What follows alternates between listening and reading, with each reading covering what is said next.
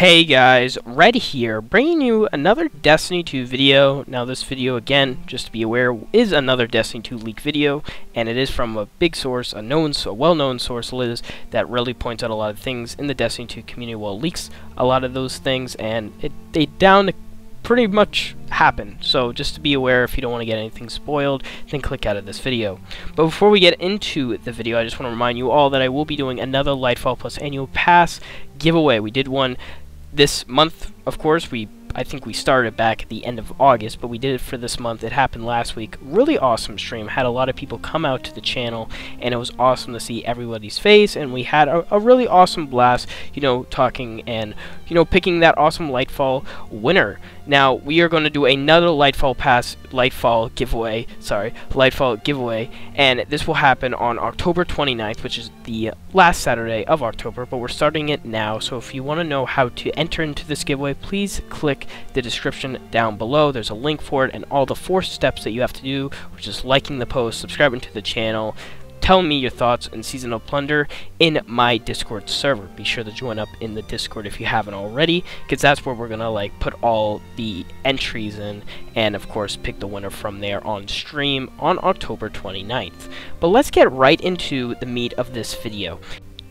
According to the Destiny 2 Leaks Discord server, Liz pointed out that someone will die next season. Now, we don't know who. There was not a lot of evidence on if it's a major character or a minor character. I put in the title a major character because if any character would die from right now, it has to be a character that we really know of or have been knowing up to the release of Lightfall at least, and that would of course affect the story arc or anything like that. I got a couple theories on who could die, but again, we don't know. We only can speculate, as probably someone will die next season, but we don't know who. So I'm going to start off with some things in Season 18 that could go into the aftermath of Season 19, which we could speculate on who's going to die from that little theory, but also just the theory of what would happen in Season 19 and just my personal thoughts on it. So let's get right into it. So one of the big characters that we've seen for a while is Mithrax. Now, we saw him revealed in Season of Splicer, and of course he came back for this season, and I already know people are like, no, don't kill him off, he's going to be a big character in the final shape, and I could definitely see that happening. However, let me let you know about this little theory. As we just known that Mithrax's little dark past cutscene of him getting the relics from Nezarec and being, having a really dark past, similar to how Saint 14 had a dark past with the Fallen, we could see this have an eye for an eye, foreshadowing type story where, okay, the effects, what happened, his actions back in his past could lead to his downfall or lead to something, that he has to sacrifice himself or something. A lot of people don't want Ido to die at the end of this season because she's actually a really good character. A lot of people have told me that, and they don't want her to die. But I could see something like Mithrax facing Aramis. As we know, a fight will happen probably around the ending to epilogue of Season 18, and then moreover, we also could see something happening in the epilogue of Season 19, the entry of it, where we could see Aramis and Mithrax face off in a battle, and then the beginning of Season 19, Mithrax dies from Aramis's attack, dies from his wounds or something. We could see it some type of way that way, but again, time will tell with that type of stuff. It's a little theory. Or we could see Ido die.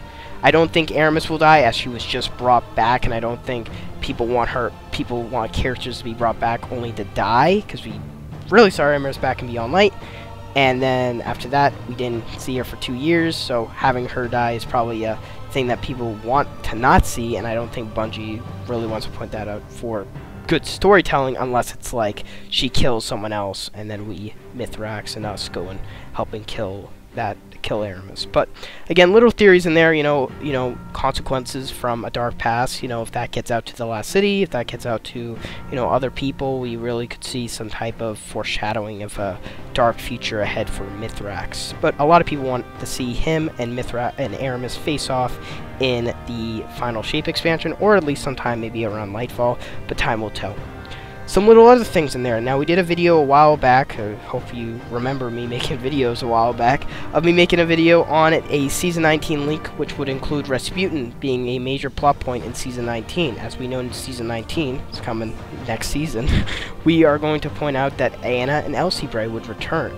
Now, could we see one of those characters, or even Rasputin himself, die in that type of ending of Season 19, or middle or beginning of the epilogue of Season 19? Of course. However, you know, Rasputin being brought back, you know, we've known him to be awesome, you know, AI in the War Minix DLC, and then he came into the Worthy DLC when we needed him to face off the Almighty. Then he was shut down for a while from the Pyramid Ship, and then he was placed into an Angram, I believe, from Anna Bray's help, and then it's really been, you know, little hints there and there of what's going to happen. And I believe Rasputin coming back next season is highly going to happen, highly likely to happen, and then him being put into an exo body would also happen as well. And I could see that happen as well as Anna and Elsie Bray. You know, what happens if the plot point of Season 19 has to do with the Polka or something around there? As we know, the Polka will return in Lightfall. Maybe one of those characters would die. Could definitely see that happening. However, again, a lot of people, you know, like the Exo Stranger, of course, and a lot of people just like don't want these two characters to die because there's been a lot of story narrative build up for them, and it's really hard to figure out which one would die. However, a lot of people would say Cade wouldn't ever die ever, and then things came out, leaks came out, and Curse of Osiris of Warmind saying he would soon, and then boom, he did. So could we see a major character, however, you know, die from all of this? Absolutely. Now, who's a major character that we really haven't seen, or haven't seen in the Lightfall, you know, gameplay? It's really hard to say in the trailers and the gameplay because we really haven't seen, you know, a lot of gameplay. Because if we point out the trailers of the characters in the Lightfall DLC, then it will really point out, oh wait, he's gone, he's not there, so there you go. We know that Osiris will return for the Lightfall DLC shown in the wallpaper of the Lightfall expansion. And we know that, of course, other characters will take a part to play in that DLC, like the Witness and Callus. Of course, the new Cloud Striders faction will also take a part to play, and the Tormentors and us using Strand. So those are the only characters we see on the webpage of the DLC. We don't really see Ikora, however, or Zavala. Now, those two could have their little, you know, possibilities. Now, Zavala, I could see, but not too much as I see Ikora.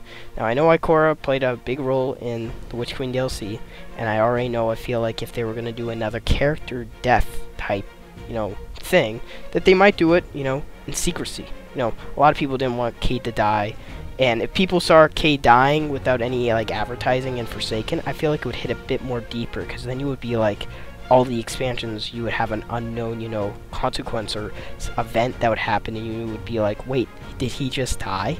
You know, so I would love if a character died any time before then, and we would not know about it, and it looks like that might be the case. So who else could die in that type of, you know, DLC, getting ready up for the DLC? I could see Ikora.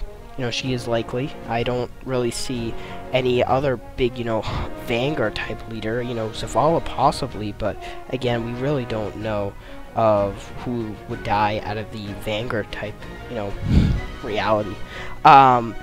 So other people, you know, we could see, of course, you know, Hawthorne or any of those characters, maybe the Drifter, but again, like, it's really hard to tell because you can't really make any, like, possibilities on that, because what about Gambit? What about Gambit Vendor? You know, like, it's hard because you won't really have, like, oh, then he's definitely gonna die, you know, like, you can't really tell because who's gonna be the next Gambit Vendor, who's gonna be the next, you know what I mean? Another possibility is Lord Saladin dying. Of course, we have seen him back in Risen. We haven't really seen him a lot in, you know, Haunted. He had some dialogue, but we haven't really seen him a lot. And could you see some type of reality where he protects Kaido from the Witness or something next season, or type of an event, and then he dies?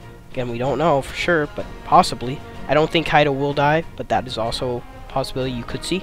But I feel like It's hard to say with these ally factions, as it would be really like, oh, you get rid of the leader, who's going to replace the leader? We don't know anything about him, and then you have to repair that whole faction and tower guardian relationship over again, and I don't think Bungie wants to go in that route in terms of the story narrative, because we've already went down it. You know what I mean? However, time will tell. I feel like, though, if a different faction race or whatever type leader would die, it would be Mithrax, because Ida would take over or whatever, and then that, or the Spider, and then we've already had like a relationship build up with that, so it will be easier to keep that relationship between the Guardians and the Fallen.